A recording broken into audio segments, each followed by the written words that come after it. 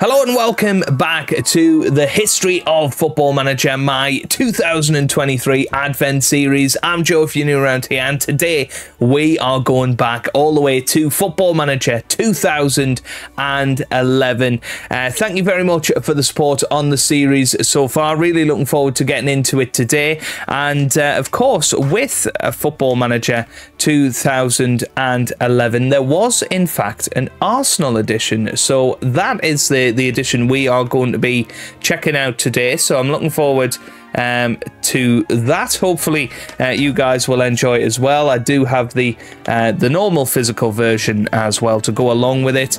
Really looking forward to getting into it, but first of course we have today's Panini countdown calendar to open.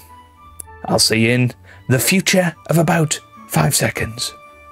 Day 6 of our Adrenaline XL countdown calendar is about to be opened, so without further ado, let's get into it and find number 6, which is sat right in front of us today. It's Sheffield United, so let's see what we've got.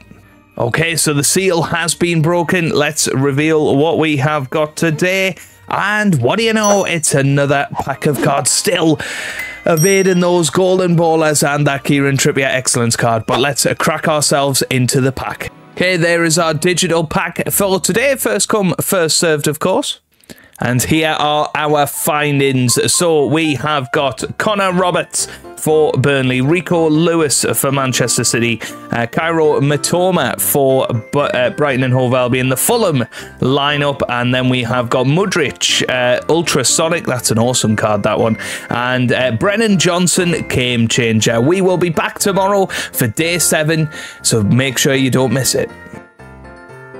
Okay, so here we are, about to get into the game. I've had to fiddle around with some settings and whatever to actually get this to work, but of course, there's 2 versions of this that I own. I've got the Arsenal edition, which apparently you could only buy in Arsenal stores. I don't know if any other clubs did editions. I have got the 2010 edition for that as well. Do let me know down in the comment section if all clubs did that, or was it just Arsenal? And then of course we have the normal Football Manager 2011 box art, and this is a game I've not played for a very long time. Still did have manuals in there and that sort of thing, which is really cool to look back on. But yeah, it's going to be weird. I'm going to be looking at this screen for today and its video. So here we go then. Let's get ourselves into the action, and you can see it looks really nice. You've got the Arsenal edition there. Would have been a nice touch if you'd had Arsene Wenger up there in the right, but let's head straight into a new game then, and yeah, let's see what we have got. So you can set up, I mean, this looks very familiar to what we have at the moment. We've got all of the different nations. Of course, you can be in England. We will move on to the next one.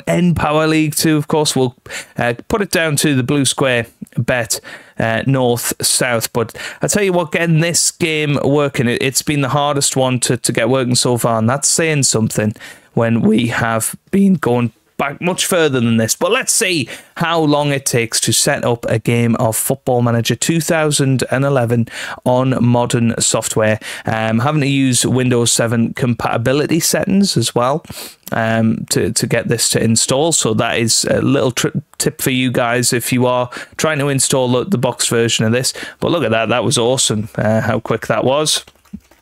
And I'm fairly sure it will not let me have my birthday this time. Oops, September, and oh, it does let you. I swear it never used to let you do it, but it will let me. Right, favorite team. Will it allow me to pick anybody? Yes, Newcastle. Sunday League football, of course. I used to like professional football. I used to be able to have address me as in there as well. YouTube login, Twitter login, out of date now, of course. But still very cool nonetheless. Let's move forward. And Arsenal do have their badge in the Arsenal edition. They do have it. So I feel like it's only right that we do take charge of Arsenal. So let's get into it. The game isn't saved. I'm not bothered about that. We've got the advisor there. Let's get rid of that one. And we're playing Hull City in the first match. That'll be cool. But look at this opening screen. Looks awesome, doesn't it? I mean, you look back at this and think, why isn't it like this now? This was such a cool little HUD, and then there's a calendar at the top as well. So we've got our profile, personal manager options, social network options. You've got the news here. So this is our inbox. Peter Hill Wood was still the chairman back then. Let's view the summary finances. So you can see there. So we've got £15 million in the transfer budget. I'll be interested to have a look at the Arsenal squad, actually, back then. So Arsenal, a background, obviously doing very, very well back then. Wellington Silva is due to complete his £3.5 million transfer from Fluminense in January. The other legacy from Arsene Wenger's will be the sign of Emiliano Martinez from Independiente. Okay, Coquelin, wow, Nasser Barazite, Kyle Bartley, Sanchez Watt, and Samuel Galindo. We can meet the staff, and obviously all of this looks pretty similar to what it is these days. You've got the Pat Rice doing the team report there, Manuel Almunia, apparently the best goalkeeper, Sebastian Scalacci. Very, very funny that there. Thomas Vermaelen, Gail Clichy, Andre Arshavin. Wow, what a name. Cesc Fabregas, Abu Diaby in there. Marouane Chamakh and Robin van Persie as well. Okay, start of season expectations. So they want us to qualify for the Champions League. But let's go and have a little look at the Arsenal squad then. So Lucas Fabianski and Manuel Almunia as the goalkeepers. Then at right back you've got Bakary Sagna, you've still got Emmanuel Aboué down there, Kieran Gibbs, Gael Clichy as left backs, and centre backs you've got Laurent Koscielny, Johan Djourou, Scalacci and Vermaelen.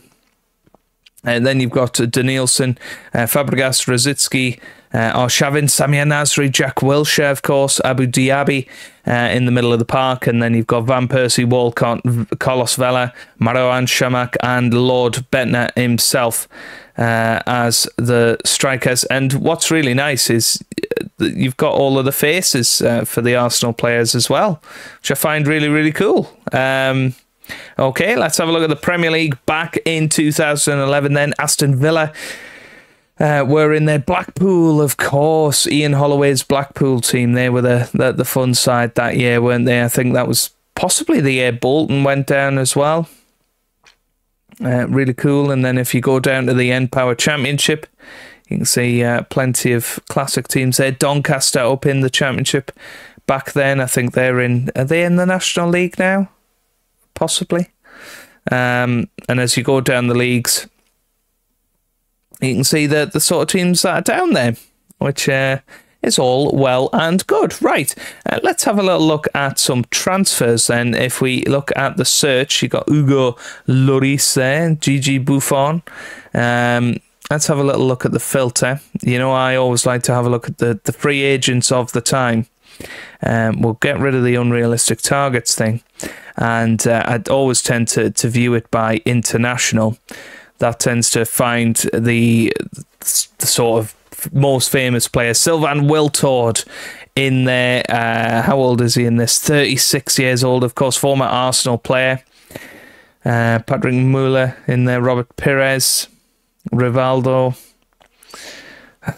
It's really cool to see some of these players back then. Is that Beto? Well, it's not going to be Beto, is it? Not the actual Beto from Everton. That was just a slight moment in weakness. You've got Rivaldo in there. I mean, he's 40-odd by this point, 38. Robert Pires, I mean, he's 36. I think, did he go and sign for Villa, possibly?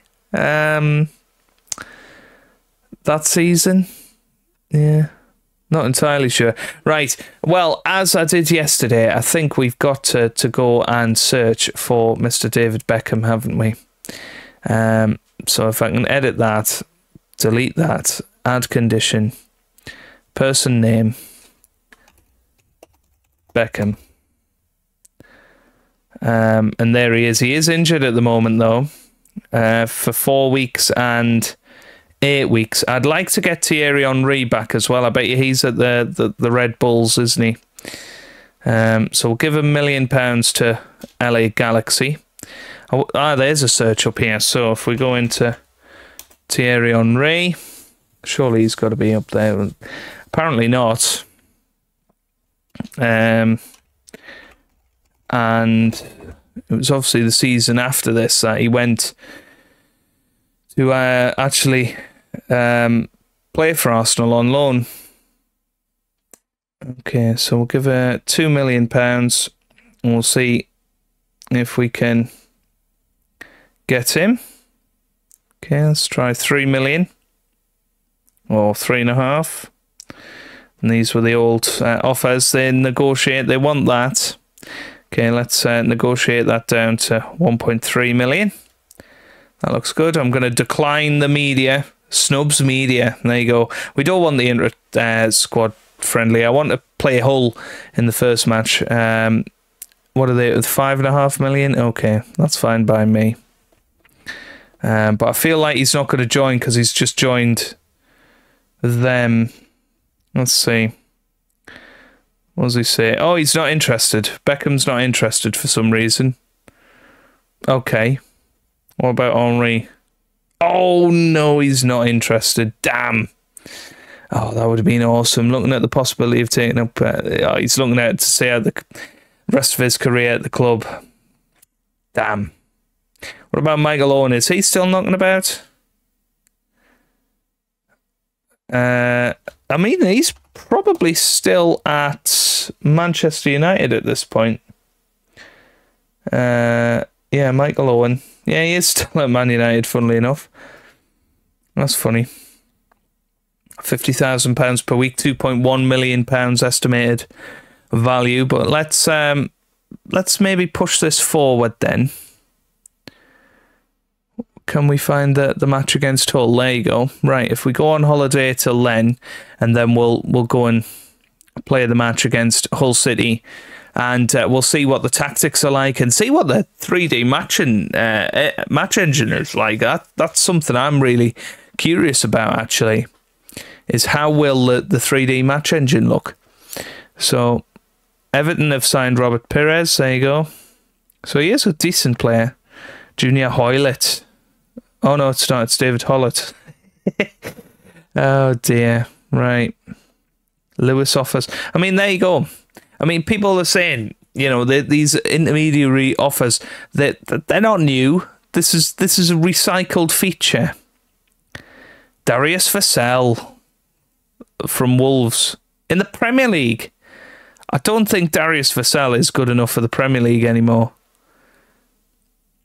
Okay. I mean, that's a very interesting move, isn't it? Right, let's continue on then. Right, here we go. So this, oh wow, look at the tactics screen. I don't think you were able to... Yeah, they've got player roles now. So they've got advanced forward there. So we're going to have... what formation are we going to play? Should we have a little look at that? So set to formation. Probably a 4-2-3-1. Not that one, though.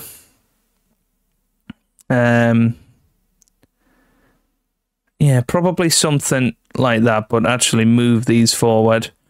Like so. Oh, goodness me. Oh, dear. What's going on here? Right, back to the players. Oh, for God's sake. Right. Get off. I don't... Cancel. Yes. Don't know why this is not working. Right. Manuel Almunia will start in goal, and he will be a goalkeeper. But Sweeper Keeper was on there. I can't believe Sweeper Keeper was there back then. We're going to have some attacking wing-backs. Ball-playing defender. I honestly can't believe that these were in the game back then. We're going to have a box-to-box and a deep line playmaker on support. You can't have an inside forward there, can you? Yeah, inside forward on attack. Obviously, they didn't have inverted wingers back then. Yeah, attacking midfield on support and then advanced forward on attack. That looks good to me. Right, so we want Vermaelen in defence. We want Koscielny. I think Koscielny's a very good player. We're going to have Sagna on the right. We're going to have Clichy on the left. Then Cesc Fabregas is going to be our deep line playmaker.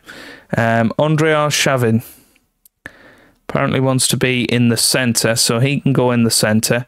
Rosicky, he will also want to be in the centre, but I could play Rosicky a little bit deeper.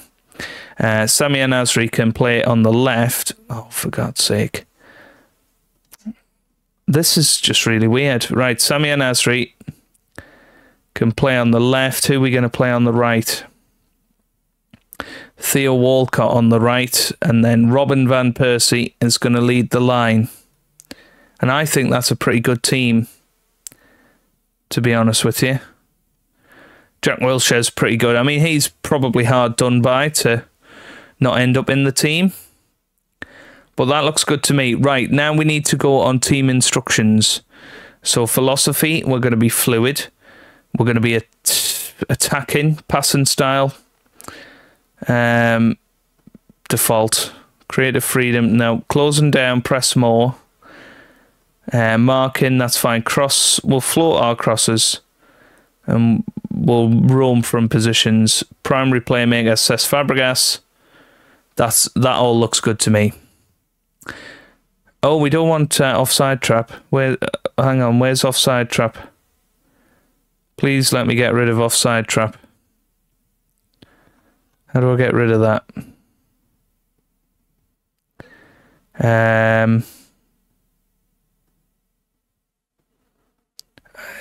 Advanced. There you go. No, we don't want that. Yeah, we want that a little bit higher, but not too high. Everything else looks pretty good. Right, submit the team. Let's get ourselves into it, folks and folkettes. Playing Hull City away from home. Nick Barmby still playing for them. Tom Kearney. By the looks of it, Ian Ashby, Jimmy Bullard, of course. Nobby Solano. Has he just signed for them? I don't remember Solano playing for Hull. What a signing that is if they've just signed him. Paul McShane, Ayala in there. Matt Duke in goal. Right, anyway. Opposition instructions. We will ask the assistant to do that. That's fine. Team talk. This is what team talks used to be like. Nout special. Ask the side to show you why they deserve it. Okay, that's cool by me. Right, let's play. And of course, it's fairly loud. Oh, what's going on here? Right. Where are the camera angles? Can we see them anywhere? Is it there? No. I remember I used to have the stats on the left.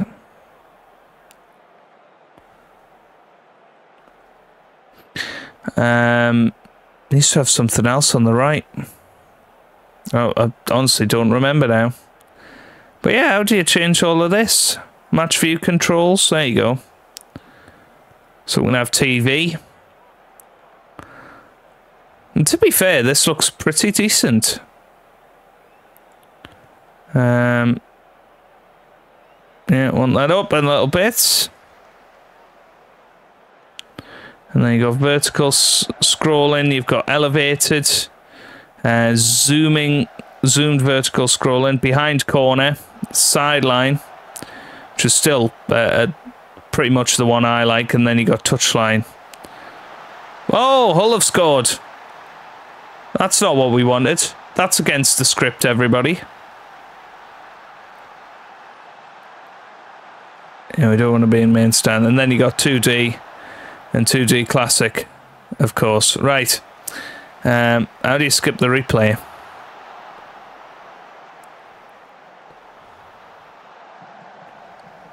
Okay. Right, Hull look pretty good, don't they?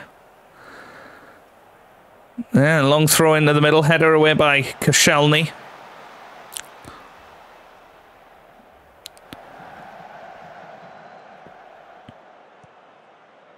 Okay, Dawson. Oh, it's Robin van Persie with a chance. Good save from the goalkeeper, but it does, it still looks pretty decent.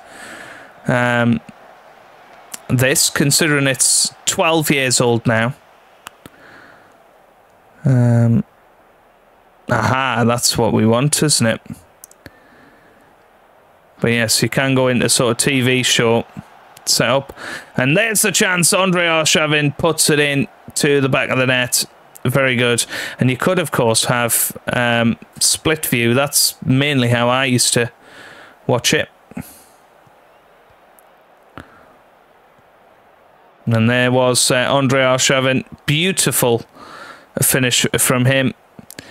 And it's now Hull City 1, Arsenal 1. Right, team talk at half-time. You are not good enough. Okay. Into the second half we go.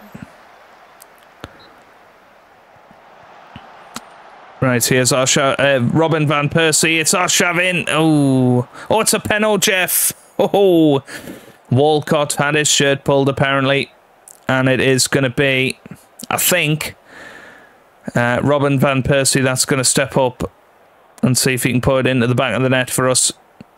Here he goes. Van Persie steps up.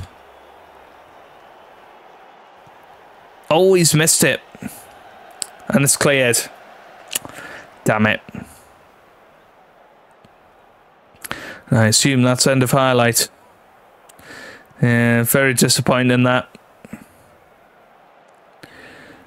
Okay, throw Fabregas into the middle. It is headed away now. Here we go then. And here's Nasri with a great chance just wide.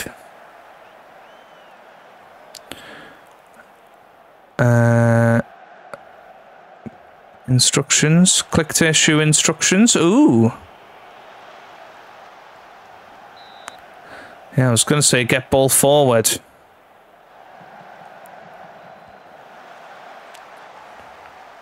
Right, come on, boys. Into the middle it goes, and it's 2-1 Hull.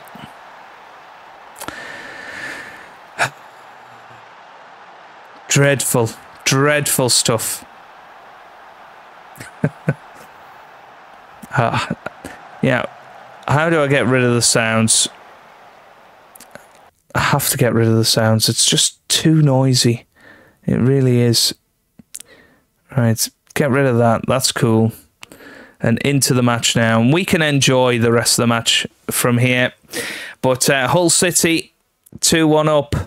And although I've got a soft spot for Hull City, this is not what I wanted. Here's Sagna on the ball. Oh, and that's a foul. It is going to be a free kick, and it's going to be Andrei Arshavin that whips it in there. And looking for the header of possibly Gallas. Gallas doesn't play for us anymore. Koscielny or Vermaelen. It's going to be Arshavin who whips it in.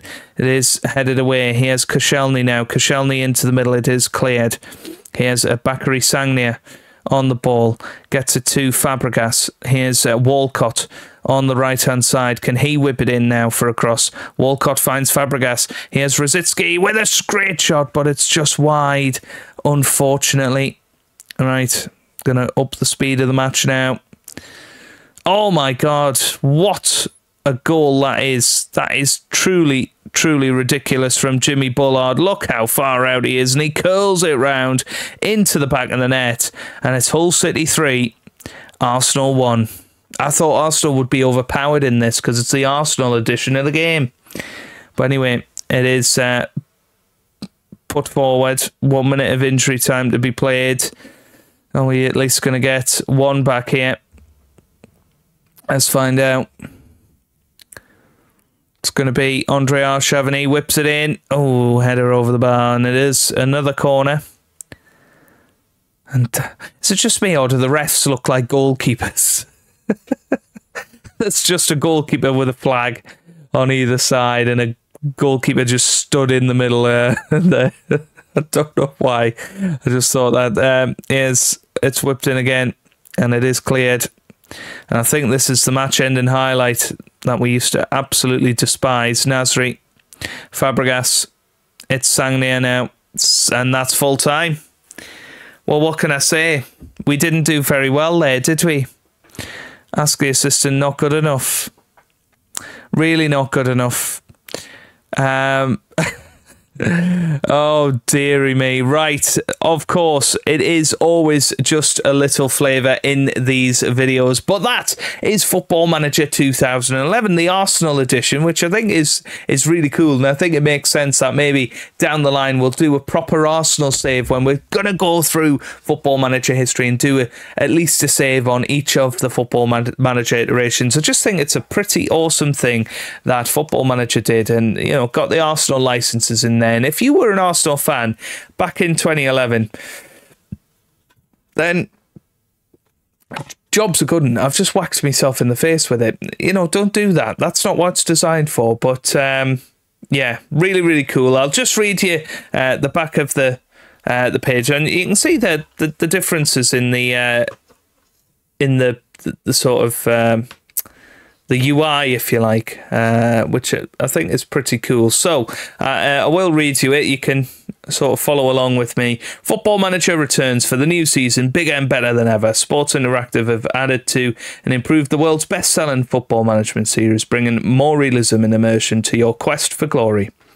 With over 50 playable countries to manage in and full control of all aspects of the club, it's time to put your opinions to the test. New for 2011, match preparation allows you to train your team in specific areas, showing the world your success by publishing your achievements in the new Managers Room and on social networks. Live contract talks bring negotiations to life, so the whole thing of I'm not interested in your discussion, obviously that's a thing still in Football Manager 2024. Better than ever before, the most intuitive training in Football Manager ever allows you to focus on individual training with a single instruction in 14 areas. Match experience, new graphics, all of that. Take your players aside and talk to them in private. But yeah, there you go. That is Football Manager 2011.